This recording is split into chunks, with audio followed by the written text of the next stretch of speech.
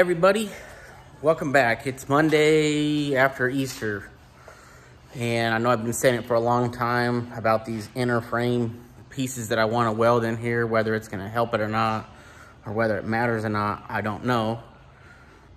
But basically what I want to do is obviously put a cap in here and then take that piece and put it flat right here. And obviously I'll weld it on top and bottom, make it smooth, make it nice so that like the tire can't ever catch anything like this. And then when the wheelhouse is in, the wheelhouse actually sits a little bit back. So there will be maybe, I don't know, 1/4 to 3/8 of an inch where that wheelhouse will sit back like that. I want to get these going first, get this stuff all back capped, welded in, just so that that's done. And then we'll probably move on to this anti-roll bar and get that cranking. And then I will fully weld out this back piece back here. So if you remember, I made these brackets, and these are the Funkhouser sliders. I want to get all this stuff final welded in so that we're not having stuff like that go on, and it'll be done and in the car. So first things first is I have a template, I believe, for this frame rail side that I already took. I just need to lay that out on some of this 14 gauge cold rolled, get it cut, and just burn both of these things in.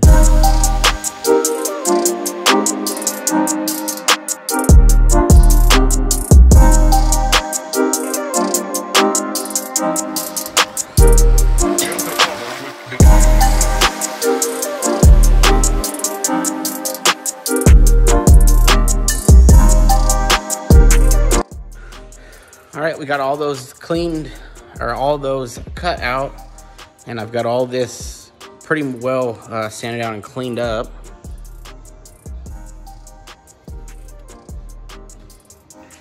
And then this will go in here like that.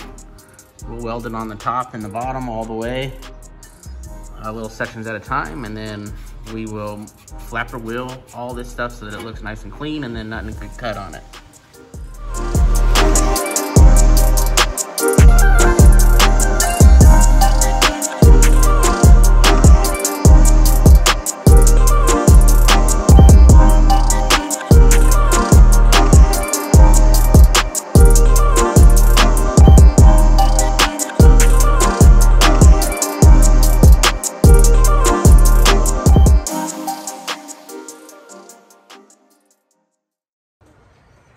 Well, it's Wednesday, pot smokers day, and I gotta do something that is one of the hardest things you're ever gonna do in life, and that's put one of your dogs down, especially if they're one of your homies. I've had my dog since, well, he was born in 04, but I didn't get him till 05, and been in my life through everything. Relationships, houses, careers, cars, everything. So this one's gonna hurt me. Try to get another cattle dog to keep the old one around a little longer. We had another cattle dog and he passed away quite some time ago. Lost his vision, which is weird because these dogs normally don't have any problems. About as reliable as you can get, but my dog here's almost 18 years old, and he's been the last couple weeks just, I would say, rapidly degrading. And this morning woke my wife up to, he couldn't get up. He had peed and pooped, and I think literally wore himself out trying to get up. So when I got home from work, I gave him a bath. He's up and walking now, but he's just delirious. He's just walking around aimlessly.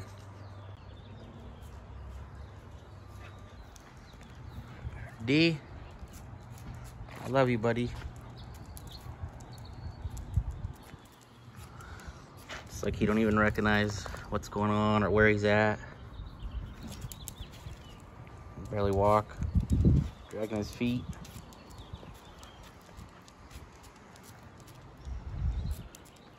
This is what he does. He just walks in circles and walking into stuff. And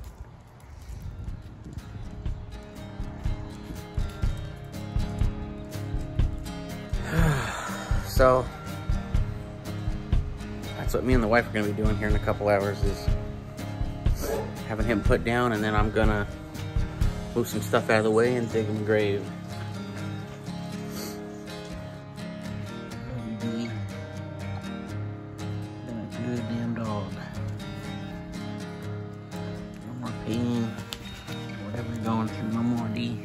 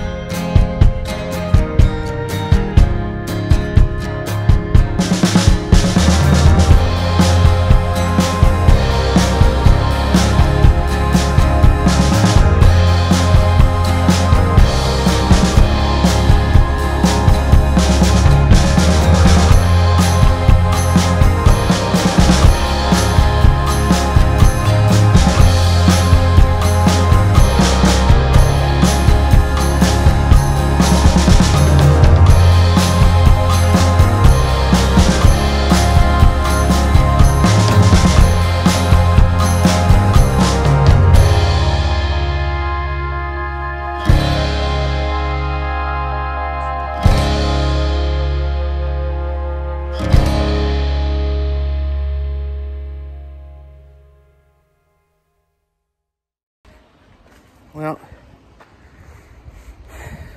my homie's not in pain anymore, and he's gonna go to doggy heaven and chase the ball and frisbee and do all those things. One of the hardest things to do is put one of these dogs down. This dog was almost 18 years old. Like I said, been with me through everything in my life. So, get back at it. Finish getting him buried.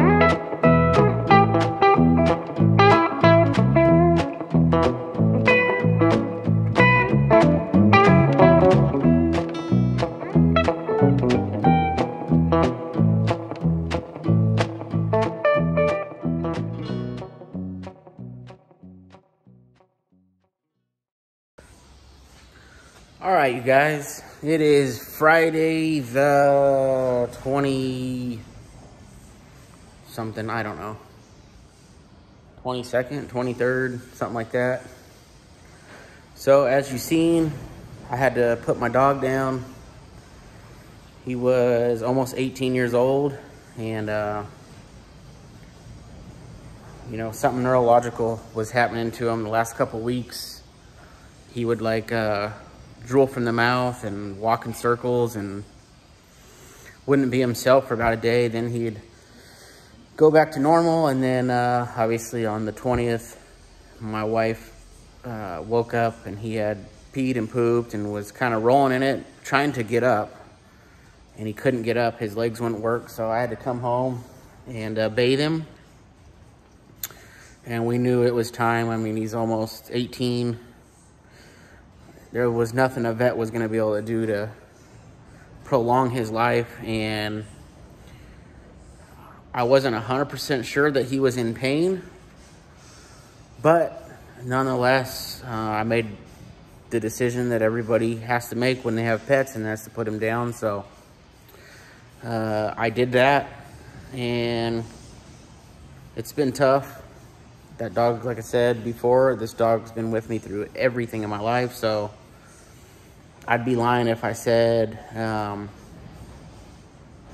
going forward without him, it feels like you lost a family member, or you lost, you know, somebody that was just always there with you. So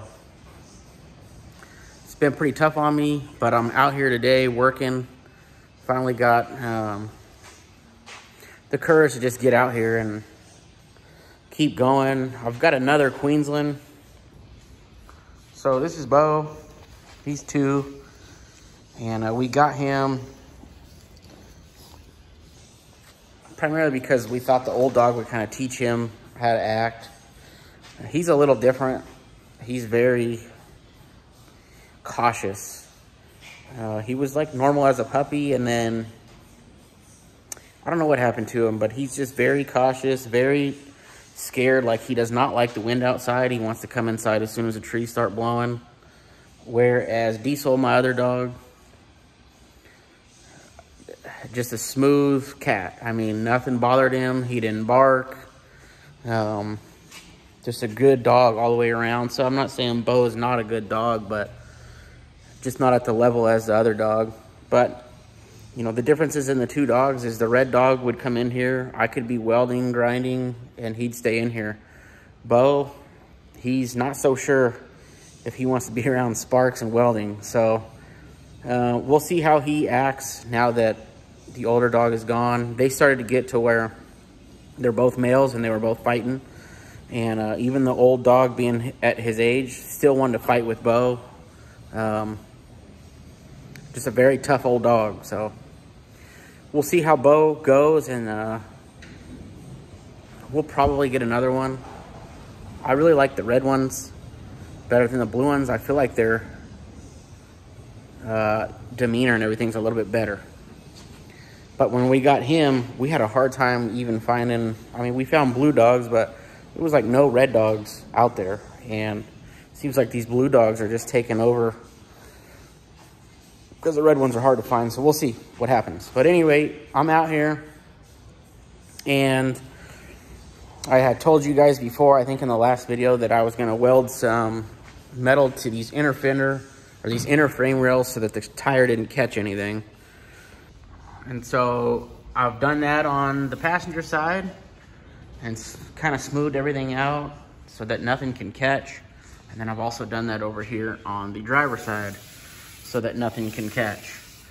Now what I'm doing is I'm gonna go ahead and burn this back piece thing that you've seen in here that I made. I'm gonna start burning all this stuff in and call this good. The problem that I've got is, get over here where you can see. So I've obviously used this alignment hole to align that. I mean, this is where the factory leaf spring hanger went, and I've used that on both sides with that tube that comes through here. The problem is that this sits up about 3/16 of an inch, and this hole is a little bigger than 1 1/4 inch, which is what that tube is. This is like 1 3/8 right here. So I was gonna try to put it in the middle and weld it, but the gap is just too big, and I'd like to TIG it. So as you've seen over on the drill press, I made some little plates, and basically what I'm gonna do is we're gonna get the flapper disc and we're gonna mow this thing down so that it is flat, okay? And then I've made 3/16 plates that we will get in here after this is mowed down, and then this will sit flat and we'll weld to the frame and on obviously the tube coming through here, and then that'll be that. It doesn't have to be like super gusseted because that bar isn't gonna ever come out of this. It's gonna be pretty stout. So that's what I've been working on. I wanna get this back stuff all done and move on to whatever the next thing's gonna be. I had to cut out a little more metal in here, and probably gonna lose a bunch more once I start getting the shock tube that goes across. It's gonna hold the shocks. Probably gonna lose a lot more of the metal in here after I welded that piece up there, but that's all right. It's part of building a car, I guess. So follow along and we'll get this knocked out.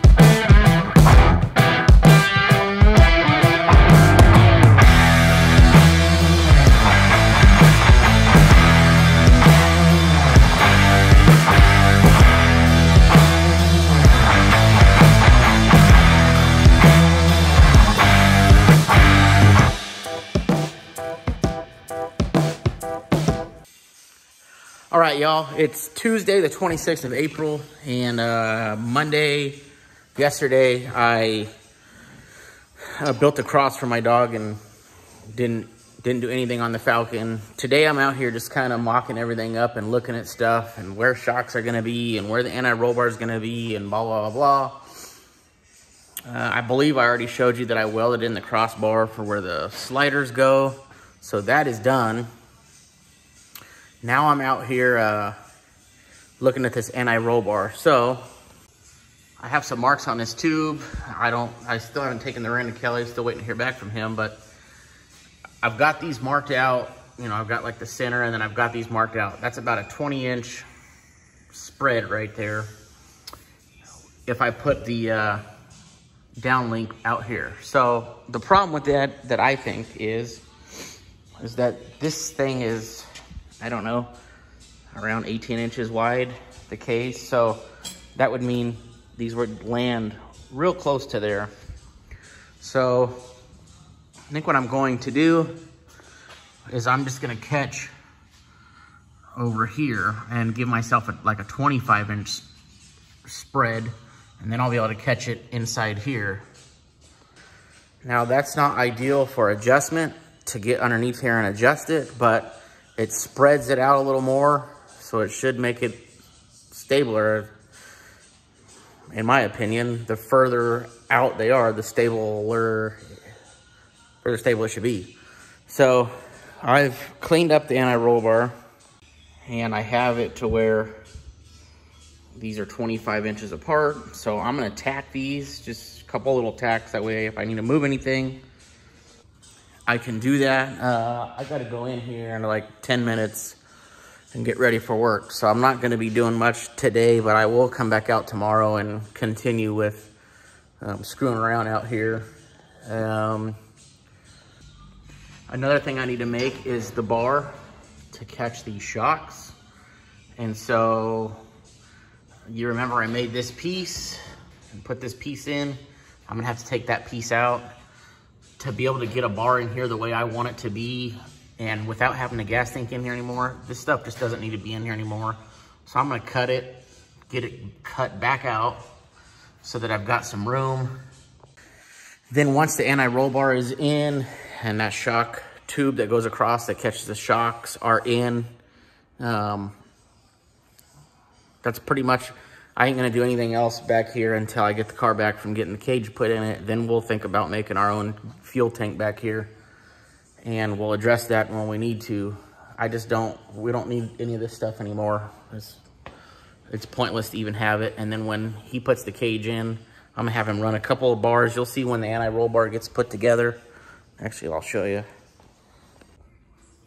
So it's kind of hard to imagine yet because I don't have it pushed up in the car, but that's how this thing goes together.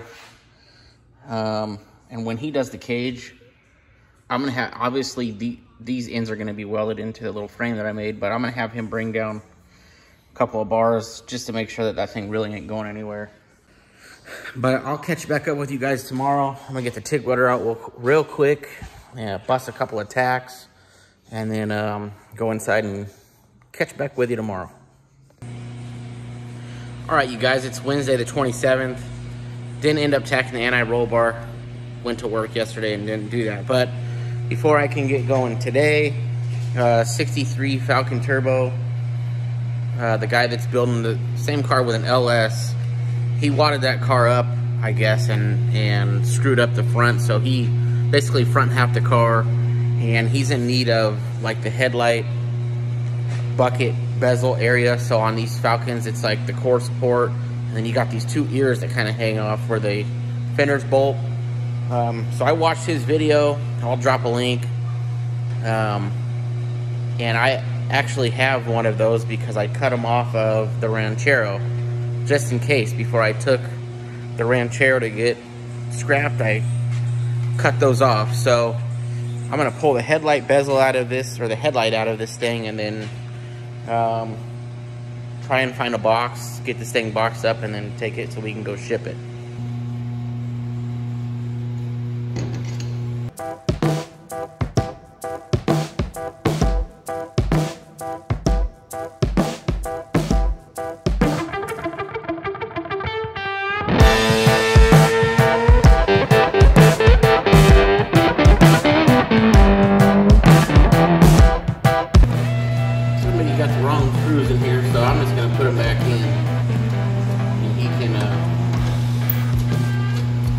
Do what he needs to do as far as all that's concerned. Wires are pretty ratty, but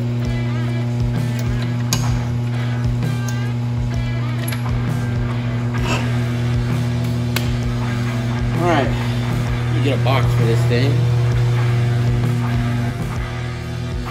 Alright, I'm gonna have to modify this box. I'm also gonna send him a shirt. Hopefully he doesn't get mad at me, but I don't know if you can see it, but our Falcon shirt says "Fuck your LS swap." So hopefully he doesn't get upset with us, but it's all in fun. Whatever floats your boat.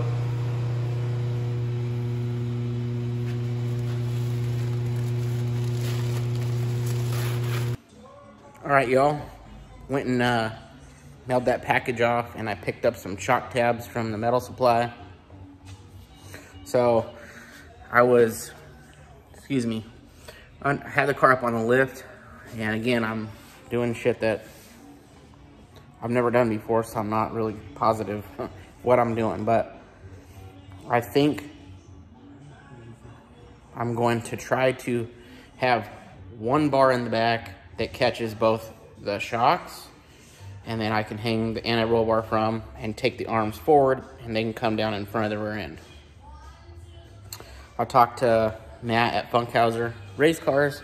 He says that's fine. It's not gonna change anything.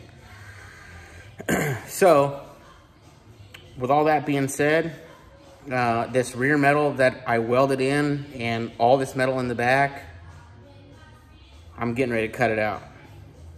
And the reason being is because once I get this other bar in here for the shocks and all that stuff, I guess this is the area where I'm gonna make my gas tank. So I'm getting ready to, I marked it out and I'm getting ready to cut it out. And I'm not gonna look back.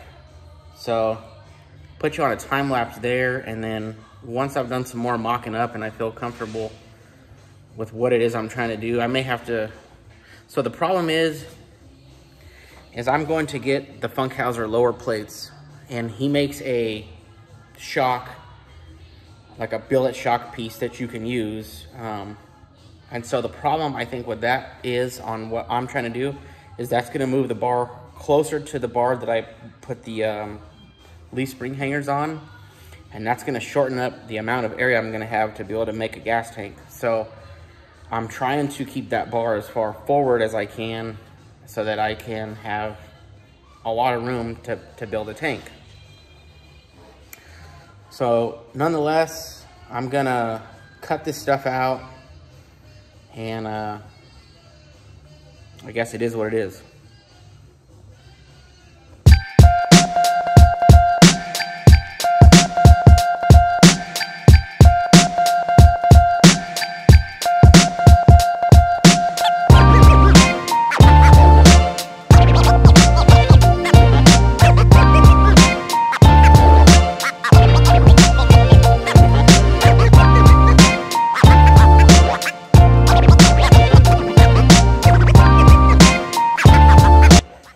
That's that. This gives me a little more room to mess around, so I'm gonna do some more pondering, and I'll catch up with you guys in a second.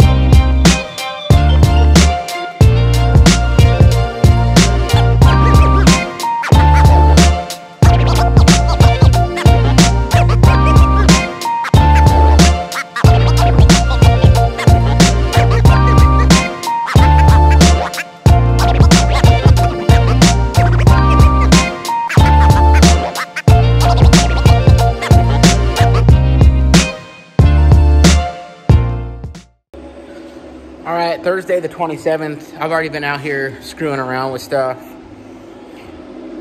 There's so much stuff that's gonna attach to this rear end that it's starting to feel a little out of my element here. You got the front brace, the bottom brace, the leaf spring perches, the shock tabs. Those are actually going onto the bar that you just see me welding, but man, I'm just really concerned that once I take this thing to Kelly and he does his thing, we're gonna get it back, and everything I've done underneath here may or may not work. So I'll show you what we're doing now. So this is where I think this should be.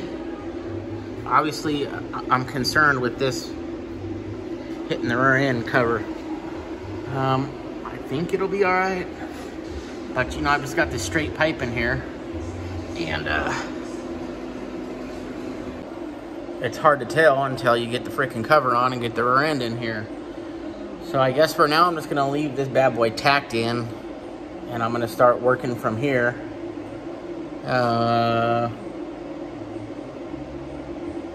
Yeah, I think what I'm gonna do now is, now that this bar is tacked in, I'm gonna put the wheels back on, lower the car back down. And so I ordered the Funkhouser lowers, and I was told that, I don't know if I already talked about this, I was told to put the shocks at 1 inch from compressed. So I confirmed that with Matt at Funkhouser, but I'm gonna need his lower brackets because I can do that at the track, but towing a trailer and all that ain't gonna work. So these are the Calvert lower spring plates. There's only one bolt hole. The Funkhouser one has about 3 inches, and they're every 3/4 of an inch. So my theory is that when this shock's in place, I'll be able to push this up to the top hole, do our hit, when we leave, pull this down about 3 inches down, and that should allow the shock to have plenty of travel when we're towing and doing all those things. So yeah, I'm gonna get the tires back on, get this thing lowered, and I'm still trying to figure out the shock placement, because where the shocks are at and where the inner roll bar is at, they're very close to each other, and I can't have the adjustment down links on the back side of the rear end because it's going to interfere with where the shock's at.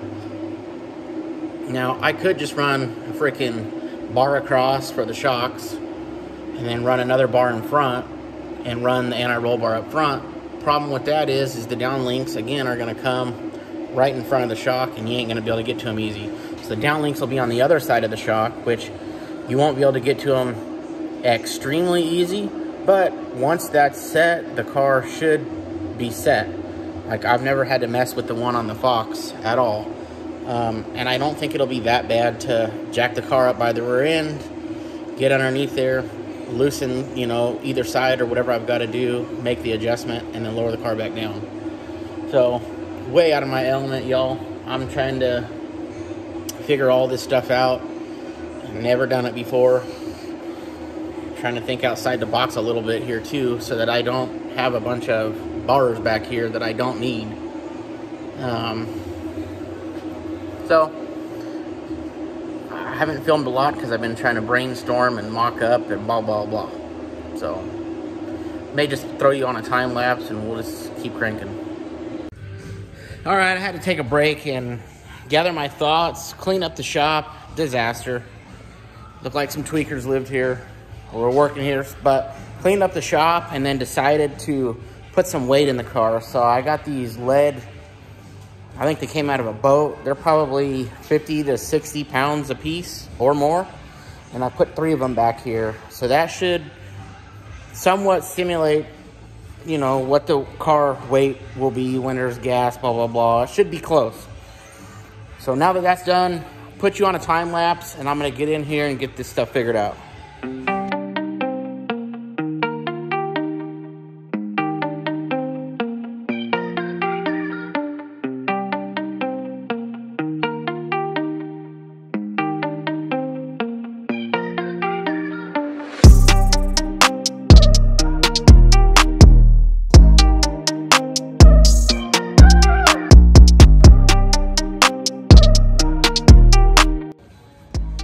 All right, y'all, we're on a time lapse, and I got the shocks tacked in, and then my phone needed to charge.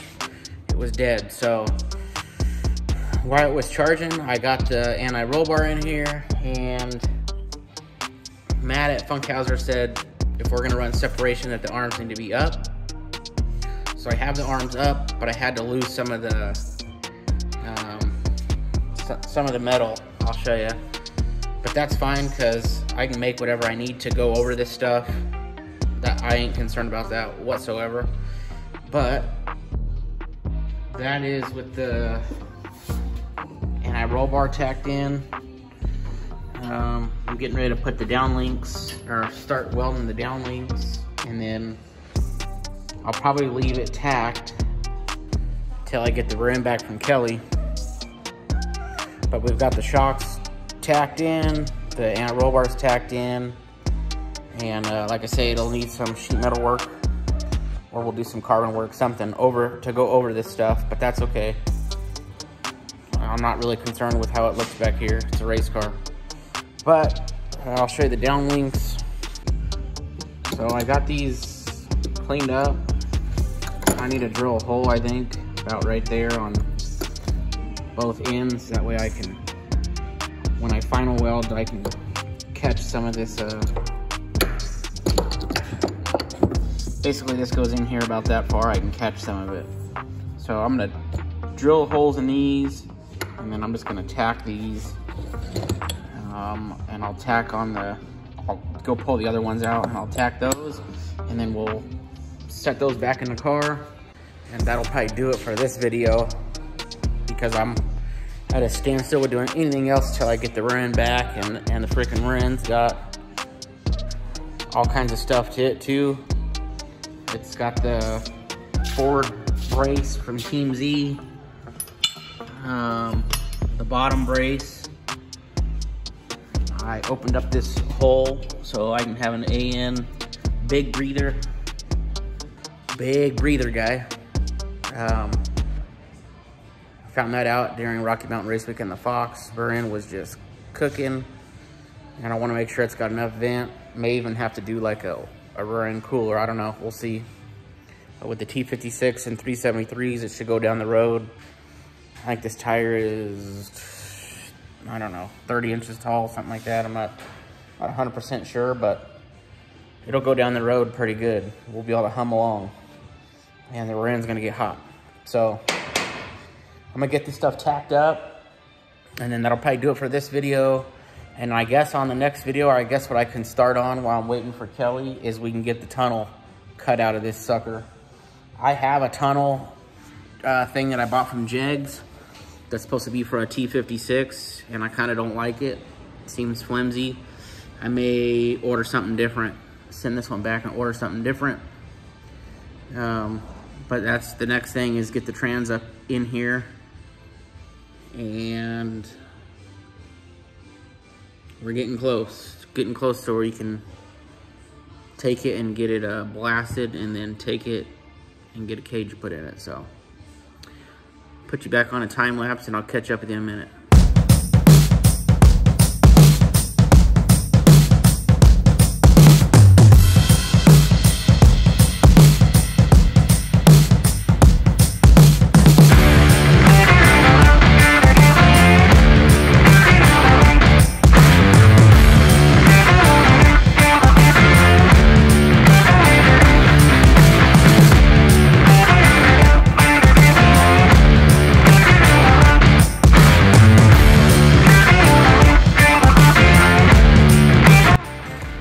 All right, y'all, we are tacked in.